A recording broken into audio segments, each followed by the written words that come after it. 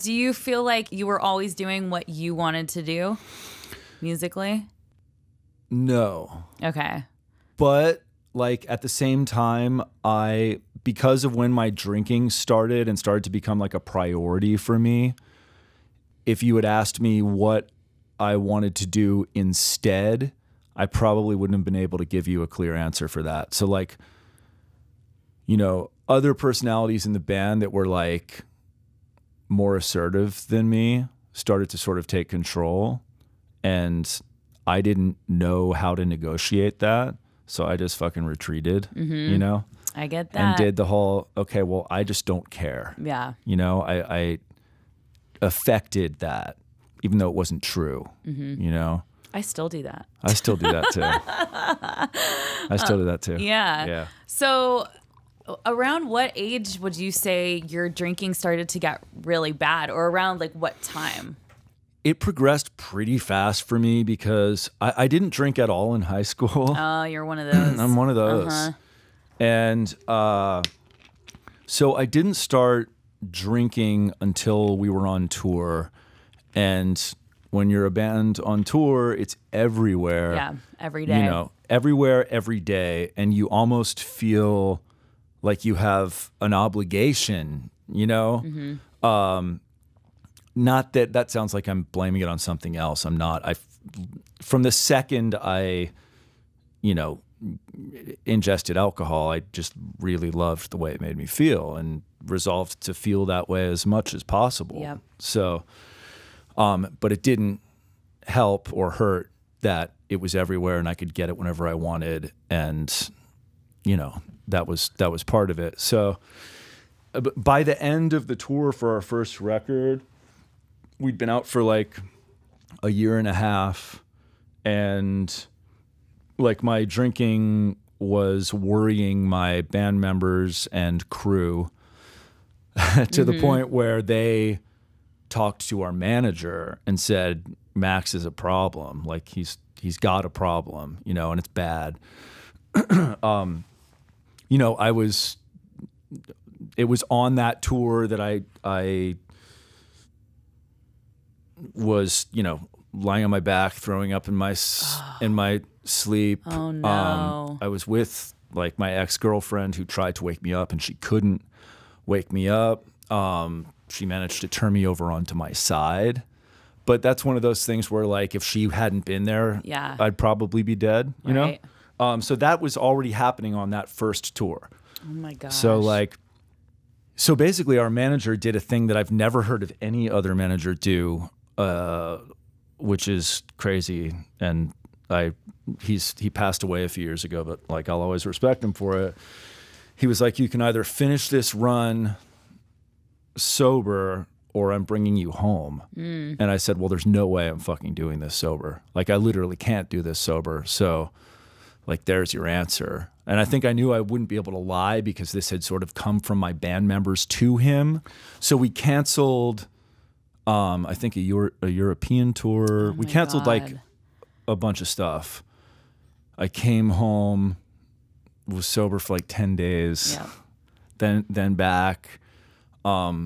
And yeah, I mean, it got problematic very quickly for me, and it got worse, predictably, as it continued. And I stopped in 06. So I had a very short run of drinking. Yeah. Because it started in what, like 97, 98? Yeah.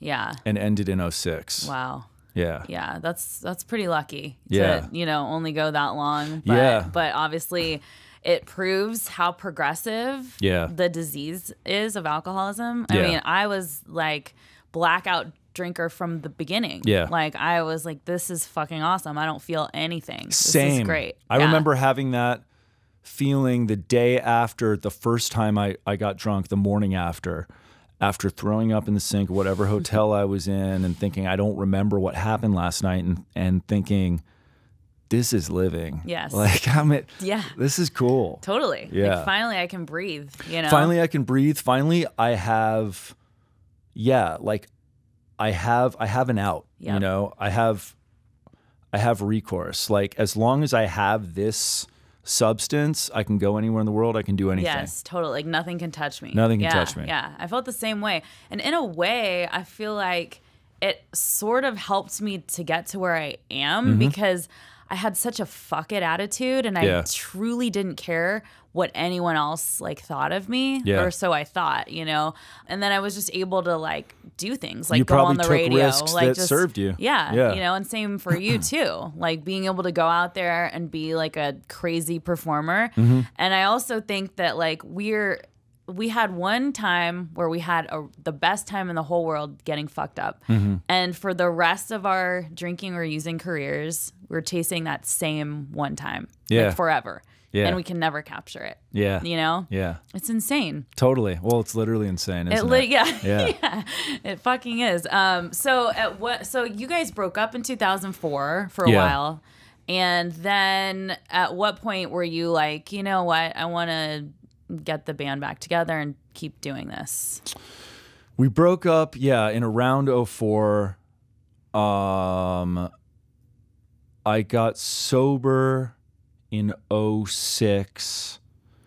I think it was in like, I'd probably had a year or so of sobriety when our old drummer was like, you know, we have a lot of fans still. Like we have this thing that we built that most people who sling guitars don't ever get. Let's do it, you know? And I, even at a year of sobriety, I was like, I don't think I can do this sober. Totally. You know, even a year in. Yep. And so, like, we talked a lot about that or whatever. Eventually, I was like, okay, let's try it, you know? And we did a show, and I didn't drink and I didn't die. And it was just started to kind of put some of those together. And I think that would have been in 2007. Okay. Our original guitar player was doing a band called Monsters Are Waiting that were starting to like do well and get like buzz and shit. So he was doing that. We had a friend of ours come in and play guitar for a couple years.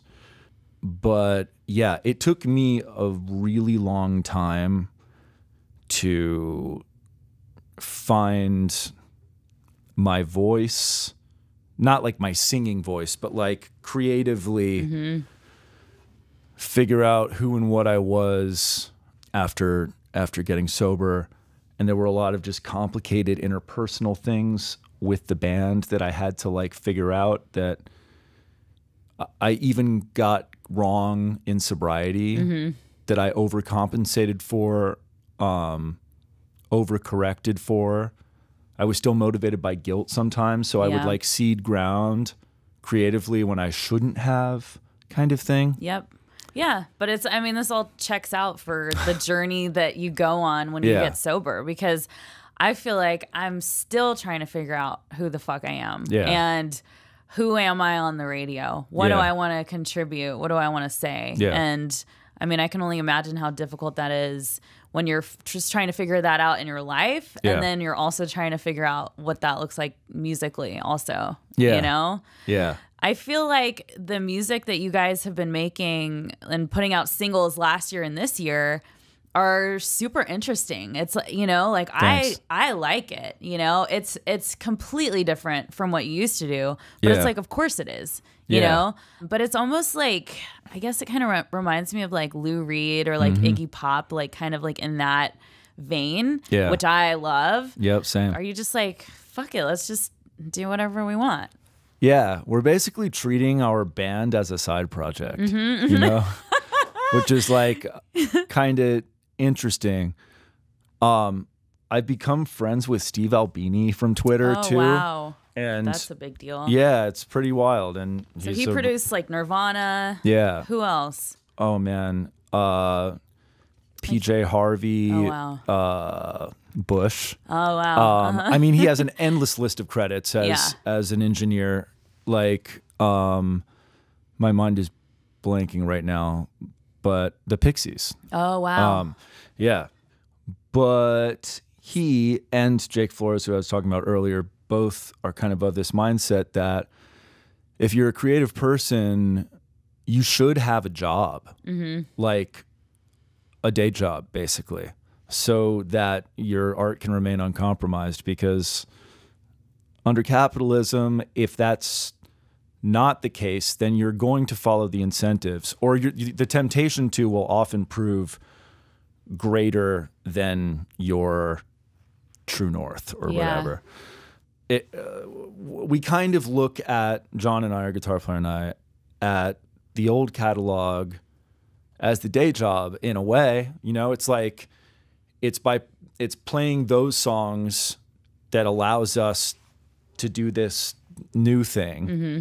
And instead of separating them and having them be two different entities, we're just calling it Eve 6. Yeah. You know? Because why not? Why go through the trouble of starting a whole other side project and having to promote that when you can just be like, this is what we're doing now? Yeah. And it's also a more interesting kind of art project to me to take this thing that is known as this thing and just piss on it. Yeah. In a way. Or like, and you know what? That's putting it the wrong way. Yeah, yeah. But it's not even pissing on it. It's just, but in a way, destroy it. In a way, destroy it. Yeah. But it's just evolution. That's literally all it is. You're just like, I was 17 when I wrote Heart in a Blender. Now, you know, I'm whatever. Yeah. And writing whatever the hell I want to. That feels good, but it's good music. Thank you. Really good. Yeah, I mean, we love it, and we're having a really good time doing this thing. Whenever I hear bands say that, it always begs the question, well, why weren't you always doing that? You know? And I haven't even been able to like adequately answer that question. I sort of could, but it would probably take forever, you know? Because when you're part of like a major label machine and stuff like that, and you're having commercial success, and there's other people are paying their bills because of your rock band and stuff, it's that incentive start to get skewed thing happens, you know? Yeah. Well, and you have so much pressure on you from so many different areas, and you're young, and and like, how can you not think, well, I need it to sound like this song because that's how we got big. Like, we need it to sound like streamlined, you know, because I do think that that's realistic, you know, like, and familiarizing the public with kind of who you are and what you're about, and then maybe later on getting to like play around with different sounds. But it's hard to get the public to stay on board with you. Yeah. I mean, especially today. Yeah. It's like, bands used to be allowed to like, you know, completely change and be virtually unrecognizable from record to record. You know, I mean, the Beatles did that. Yeah. Like, you can't do that today and expect to have continued commercial success for the most part. I'm sure there are some exceptions, but for the most part, if you want to have continued commercial success, you need to kind of do the same thing over and over again. Oh, totally. Or it's like people don't even care in general. They're just like on to the next thing, on to the next thing. Like, there's no sense of like loyalty to artists anymore.